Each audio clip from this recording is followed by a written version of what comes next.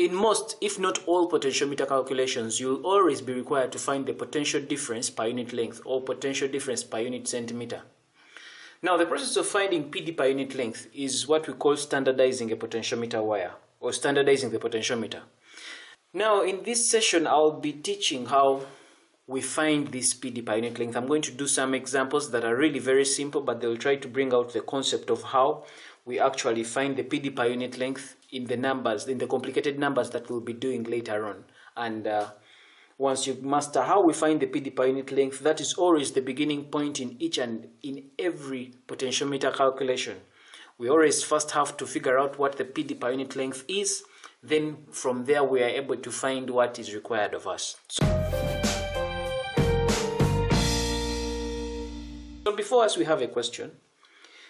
This is a potentiometer, and definitely you know that this upper part is what we call the primary circuit, and this down is the secondary circuit. This potentiometer wire has a slide wire AB, and we are being required to find the PD per centimeter of this slide wire. In other words, we are trying to standardize it. The details of the questions are that if cell X has a negligible internal resistance and wire AB, which is right here, is 1 meter long and has a resistance of 5 ohms, find the PD per centimeter of the wire. So we can go ahead and find the potential difference, or the PD per centimeter. There are two ways we can find the PD per centimeter. The first way is, first of all, to find the potential difference across the slide wire AB. After getting this potential difference across the slide wire AB, then we can go ahead and divide the potential difference across wire AB. We divide it by the length of the wire to get the PD per centimeter. So let's begin with that approach. We know that from Ohm's law, V is equal to I times R. Now we need to first find the current flowing through the primary circuit. So the current flowing through the primary circuit, which is IP, is going to be equal to I is equal to V, which is the potential difference in the entire primary circuit, which is 3V. Divide that by the effective resistance in the whole circuit. Now in the whole circuit we only have wire AB, and the resistance of AB is 5 ohms, so this is 3 over 5 ohms. So definitely the current in the primary circuit, that's why I'm calling it IP, is going to be equal to 3 over 5 amperes. Now after finding the amount of current that is being produced by this cell, it means that that's the amount of current that is flowing through this very wire.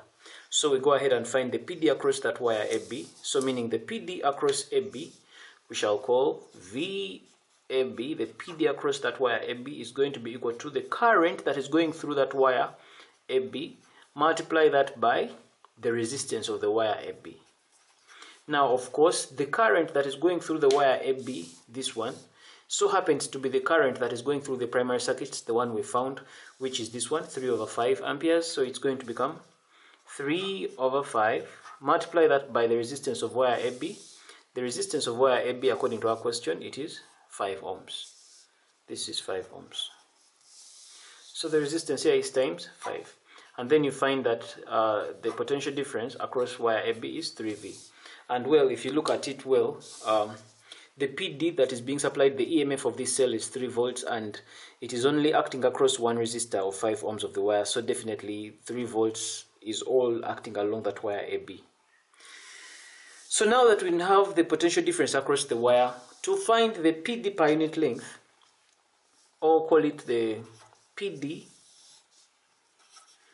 per centimeter, is going to be equal to the voltage across AB, divide that by the length of the wire, because we want to find the PD per centimeter. And in this case, the PD per centimeter, we're being told that the wire AB is 1 meter long. So it means that since we want the PD per centimeter, it's going to become VAB over 100 centimeters, since it's 1 meter. So the PD per centimeter we got was 3. We divide that by 100, and our answer there is going to be 0.03 volts per centimeter. And that so happened to be our PD per centimeter of that number. Now the second way we can find this is still, we can simply go and get these wires. The entire resistance of this wire is 5 ohms. we can go ahead and find the resistance per centimeter, because if the wire we know that resistance is affected by distance. The longer the wire, the higher the resistance. In other words, resistance is directly proportional to the length of the conductor. So meaning that if the distance from A to B is 100 meters, and we know that A to B is 100, if the distance between A to B is 100 centimeters, and we know that this is equivalent to 5 ohms, it means that we can get the resistance per centimeter of the wire, since this 5 ohms is evenly distributed along that wire. And when we get the resistance per centimeter, we can go ahead and find the PD per centimeter by saying V is equal to the current going through this wire times the resistance per centimeter. So in simple terms, we can go ahead and say that PD per centimeter is going to be equal to the current that is going through this wire, which is the same with the current in the primary circuit, multiply that by the resistance per centimeter. This also gives us the PD per centimeter. So this means that the IP which we got here is 3/5. Multiply that by the resistance per centimeter. Now the resistance of the whole wire is 5 ohms. Now since we are looking for resistance per centimeter, so we get the total resistance of the whole wire, which is 5 ohms. We divide it by the entire length of the wire. Now the entire length of the wire in this case being 100 centimeters. This is the resistance per centimeter. So it means this is going to become, by 5 goes with that, 3 divided by 100 gives you 0.03 volts per centimeter. That's the other way of finding the PD per centimeter. Let's take this a notch higher.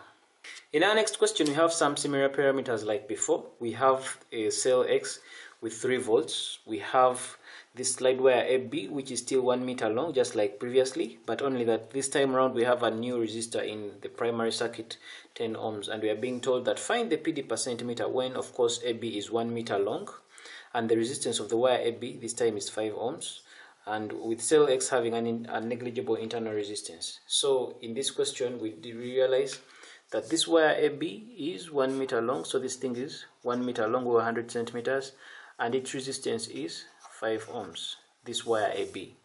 Then also, with this cell has a negligible internal resistance again. So we'll go ahead and find the PD per unit length of the wire by first finding the current going through the wire AB. So the current that is going through the primary circuit, IP, is going to definitely be equal to V over R. We know that the potential difference in the primary circuit here, the total is 3 volts, so it is 3 divided by the effective resistance in the whole circuit. Now in the upper circuit we have, the primary circuit, we have 10, and then this slide wire AB, which is in series with the 10 ohm resistor, and this is 5 ohms, so it is 5 ohms, add that to 10 ohms, so it's going to be 5 plus 10, and that is going to be giving us 3 divided that by 15. And so our current, the primary current flowing through, is going to be 1/5 amperes. So that's the amount of current that is flowing in the primary circuit right there. So now that we have the amount of current that is flowing through the primary circuit, we can go ahead and find the potential difference across wire AB. So the potential difference across wire AB in this case is going to be equal to the current that is flowing through that wire, which so happens to be the IP, the current in the primary circuit, multiply that by the resistance of wire AB, and in this case it's going to be 1/5, multiply that by the resistance of wire AB, which so happens to be 5 ohms, and this definitely gives us 1 volt. So the potential difference across this wire AB is 1 volt. So we can go ahead and find the PD per unit length of that wire AB. So the PD per unit length is going to become the potential difference across wire AB, which happens to be 1 volt, divided by the distance of the wire AB, which happens to be 100 centimeters. And definitely here we have 0.01 volts per centimeter. And that definitely be our potential difference per unit length, or our PD per centimeter. Now, of course, the other method is to first also using the resistance per centimeter, like I had earlier illustrated before. We know that the resistance of this whole thing is 5 ohms. So the resistance per centimeter of this whole wire is 5 ohms. Divide that by the 100 centimeters, and definitely that's going to give us 0.03 So it's going to be 0.05, or we should leave it in fraction form. So our resistance per centimeter here is 5/100 ohms per centimeter. So after getting our 5/100 ohms per centimeter, we can go ahead and find the PD per centimeter. PD per centimeter is going to be equal to the current, primary current going through that slide wire, multiply that by the resistance. V is equal to IR. So it's the I, the current going through the wire, multiply that by the resistance per centimeter. In this case, the current is 1/5. Multiply that by resistance per centimeter, which so happens to be 5/100. This so happens to be 1/100, which ends up being 0.01 volt per centimeter. Now that 0.01 volt per centimeter is exactly what we got before, using a different approach, and this is the PD per centimeter of that potentiometer circuit. Let's take this another notch higher. So again here we are being told to find the PD per unit length of this wire AB. But now to find the PD per unit length of this wire AB, we have a switch in the circuit. We have a 6 ohm resistor, a 10 ohm resistor. The question is telling us that find the PD per unit length when the slide wire AB is 1 meter long. So AB is 1 meter long, and the wire AB has a resistance of 5 ohms. And then, of course, X has a negligible internal resistance, which is the cell right there. It has a negligible internal resistance.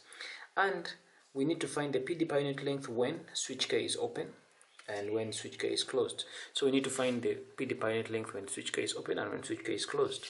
Now we need to establish something here. When switch K is open, it means that the current that is being produced in the circuit will flow, and it will have to go through the 6 ohm resistor and throughout the circuit like that.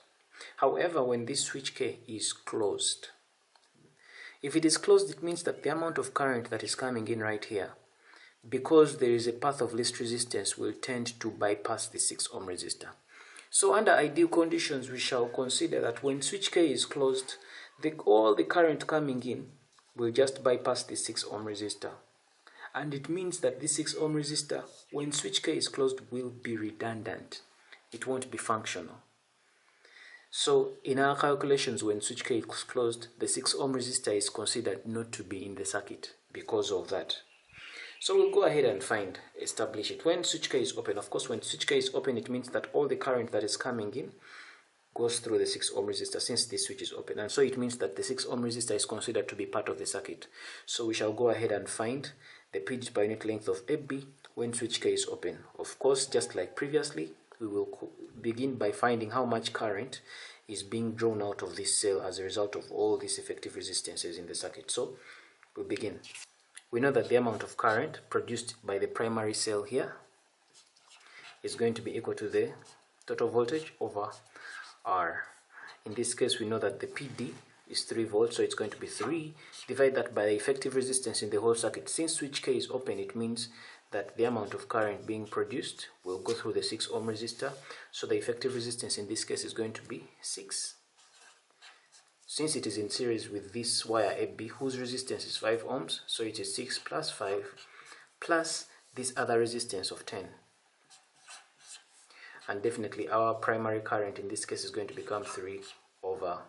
This gives us 1/7 amperes. So this is the primary current, 1/7 amperes. So we can go ahead and find the potential difference across the wire AB. The potential difference across wire AB, we can get it by the current that is going through the wire AB, multiply that by the resistance of the wire AB. The primary current in this case is 1/7, the current going through, multiply that by the resistance, which is 5. So it means that the PD across wire AB is 5/7 volts. So now that we have the PD across that wire, we can go ahead and find the PD per unit length. Since we have the PD, so it's going to get this potential difference divided by that by the length of the wire, which so happens to be 1 meter. So meaning that the PD per centimeter is going to be equal to 5/7 Divide that by the length of the wire, which so happens to be 100 centimeters. So it means that this is going to become 5 over 700 volts per centimeter. And that so happens to be our answer. The alternative method, of course, of finding the PD per centimeter in this case is that we're going to get the PD per centimeter is going to be equal to the current, multiply that by the resistance per centimeter. Now, in this case, the resistance of this wire AB is 5 ohms. So to get the resistance per centimeter means we are going to get the resistance of the wire, divide that by the length of the entire wire. So meaning that the resistance per centimeter is going to be equal to the resistance of the whole wire, which is 5 ohms. Divide that by 100 centimeters.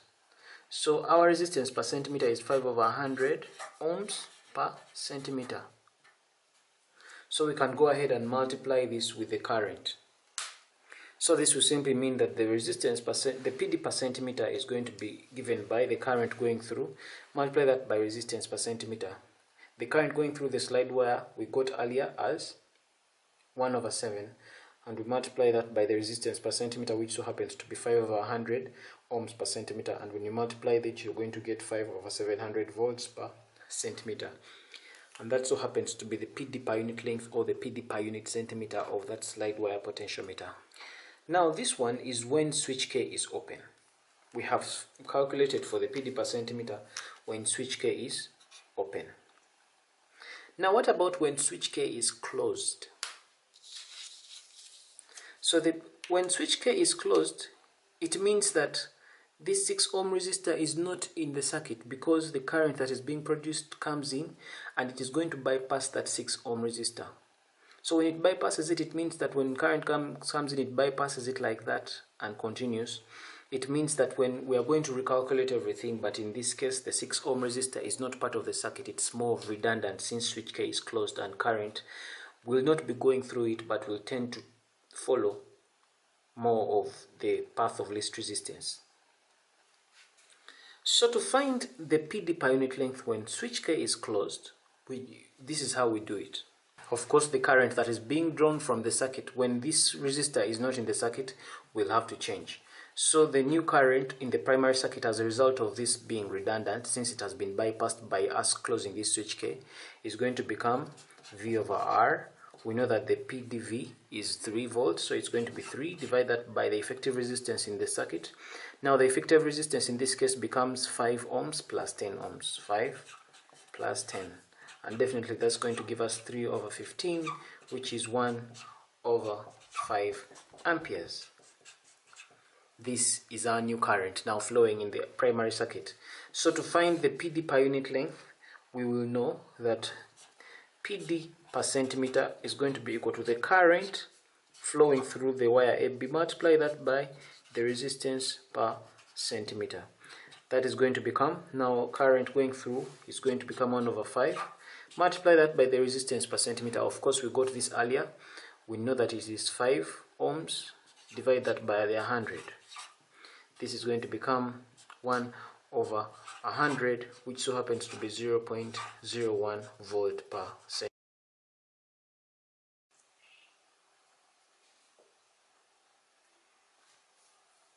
If you need me to do this number for you, just let me know in the comments below.